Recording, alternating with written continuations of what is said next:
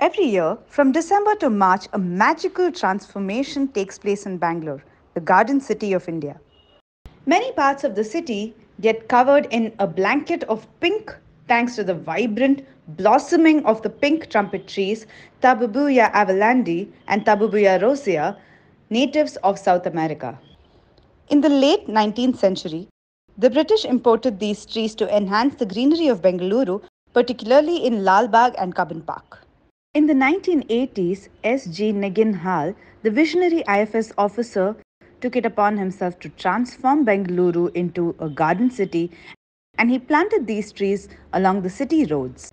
Every late winter and early spring, these trees created a mesmerizing spectacle in Bangalore. Their delicate pink, trumpet shaped petals and yellow throats are a sight to behold.